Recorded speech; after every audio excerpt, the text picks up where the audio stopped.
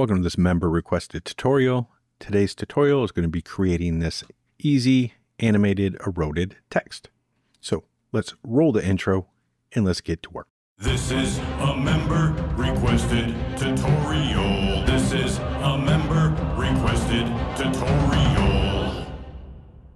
So at the sorcerer 3101, who is a member, requested this tutorial to create a text, something like this. He sent this example, and you can see they kind of used some text that was a little eroded anyway. So if you got a text that looks like this, you can use it, but remember, you can only use text that on your system. So we'll probably just be using Arial and making it a little eroded ourselves. But if we look at this example, all it is some text. You can tell they've got like a mask to kind of mask some of this out and erode it out. It comes in from the top and the bottom, fades in and drops in, and then our text shrinks a little bit, and that is it.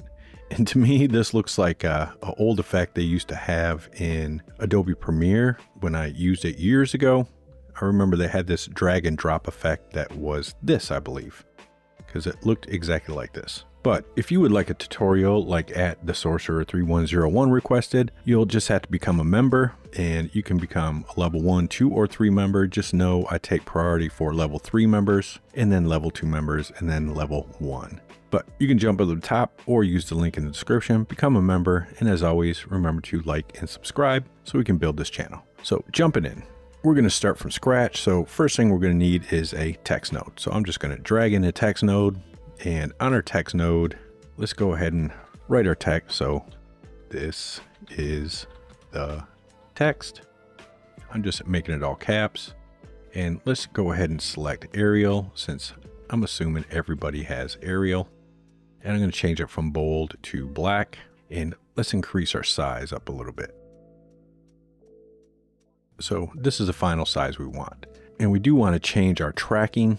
So if we go to say frame 25, we can keyframe our tracking. If we go to the beginning, we can widen it a little bit. So now our text is animated like that. So just our tracking is changing. We're not going to change the size. And to be able to get our animation effect, all we really need to do here is if we go to our text, we right click in our little text area here, we can select follower. And you notice it just created a modifier. So if we go to our modifiers and we go over to our shading, and we just keyframe the things we want to keyframe within our modifier. So we know we want to change our opacity. So we're going to go ahead and keyframe that. And we're also going to want to make sure we keyframe our Y offset. But I'm going to do this where I actually want my 0. So we're going to go to say frame 8. And this is where I want my offset to be at 0. And as soon as I click that, you notice it went to these path controls. So we can just double click back on this follower to get back into that. If we go to our position, we go to our first frame, we can drop this down to where we want. So let's say minus 1.7, and we're going to start right there. So now if we play, you notice our text goes up.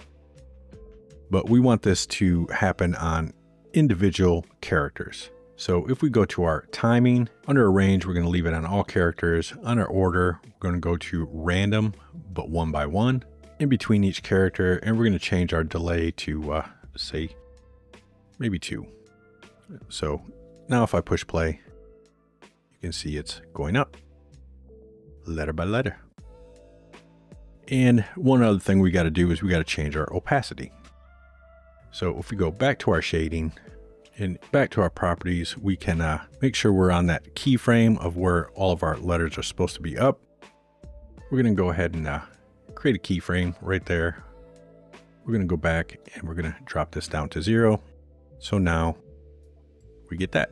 But we can make this a little more interesting. So if we go back to our beginning one, and let's drop back down to our position. And we're going to go ahead 1 keyframe.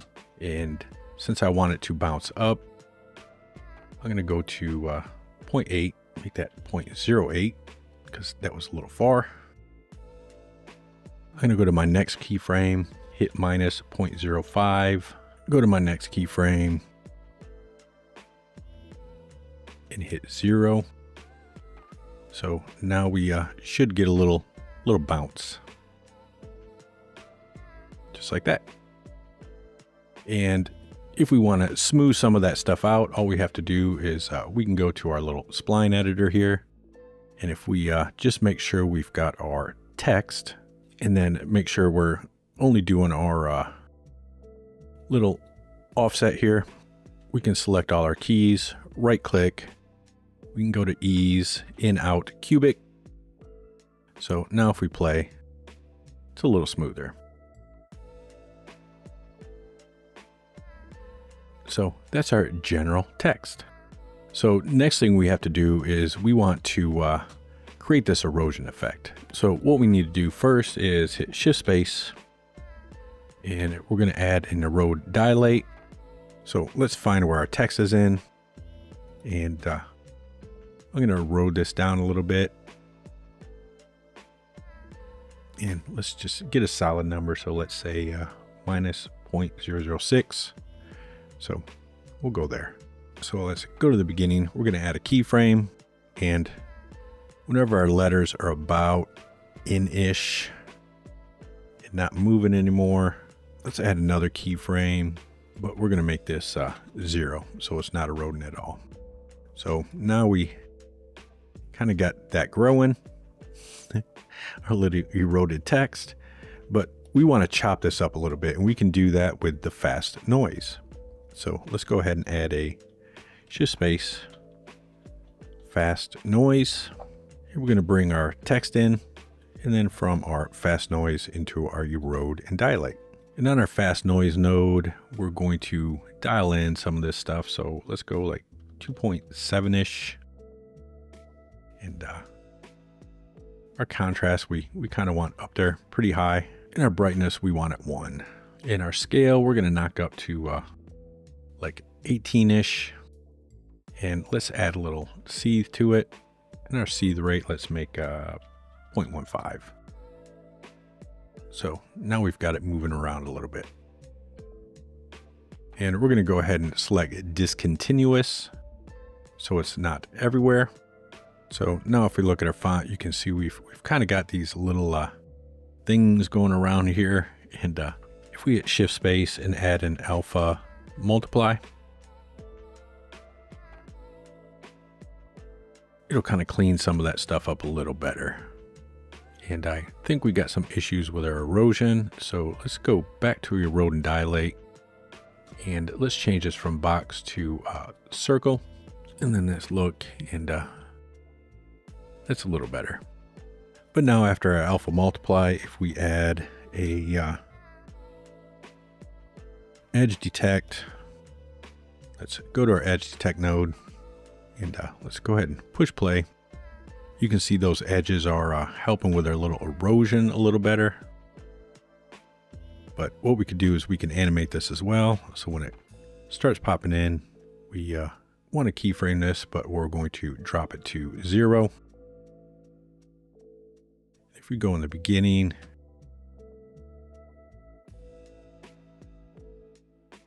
let's erode it up a little bit. So now we got this erosion effect.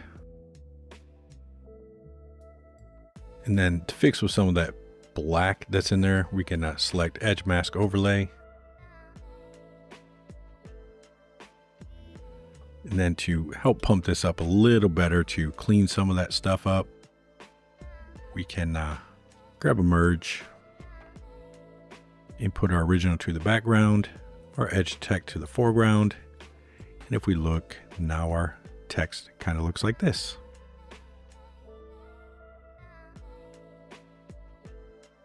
So with our text all nice and done, we can select it all, hit Control G, and we're going to hit F2, and we're going to rename this to font bottom. Hit Control C, Control V. We're going to rename this to font top. So we can just reuse this to create our top text. And to be able to change that, all we have to do is, let's go ahead and first grab a merge, bring this in the background, this into the foreground.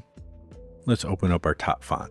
If we double click our text, go over to our modifiers, go to follow right here, and then go to our shading tab.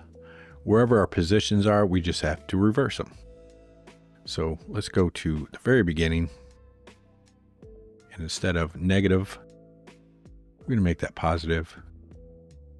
Go to our next one, make this negative. And there we go. So now if we look at our merge, we've got our text coming from the top and the bottom. But it kind of looks like a mirror, so we need to fix that.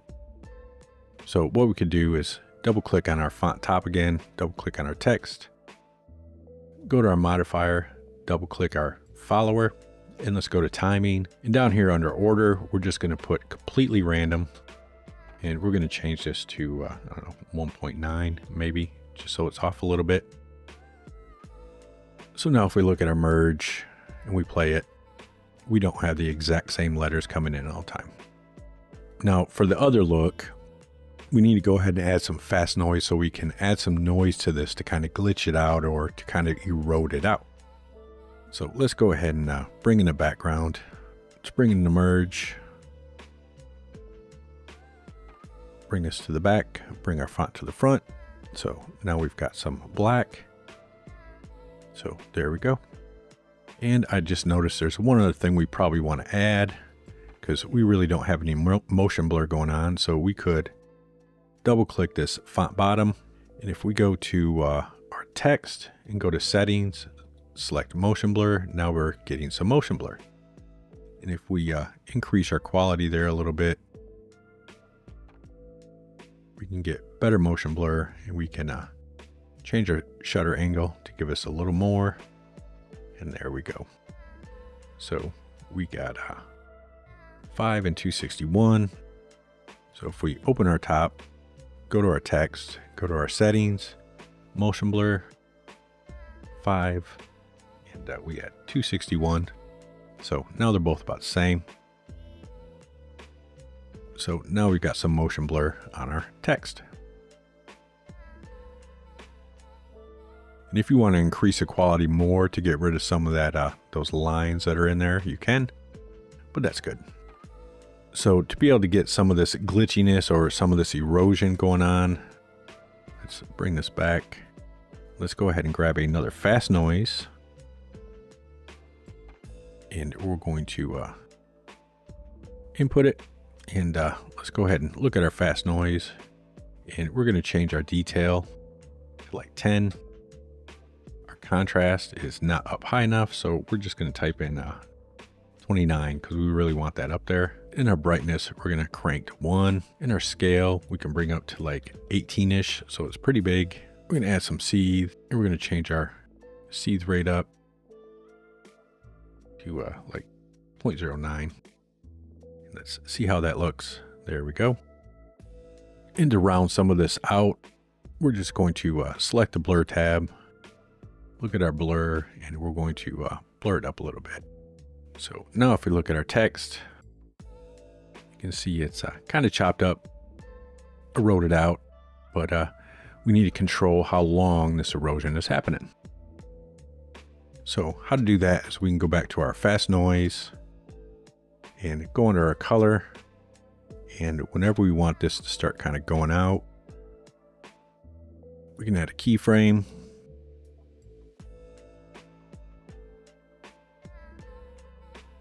Change our alpha.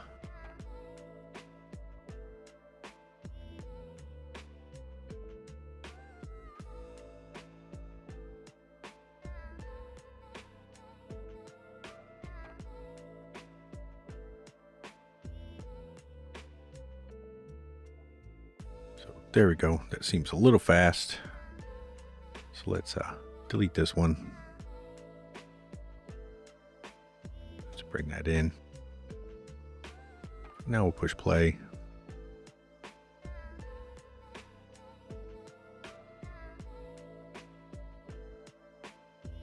And there we go. We've got an easy eroded animated text. I will see you in the next tutorial.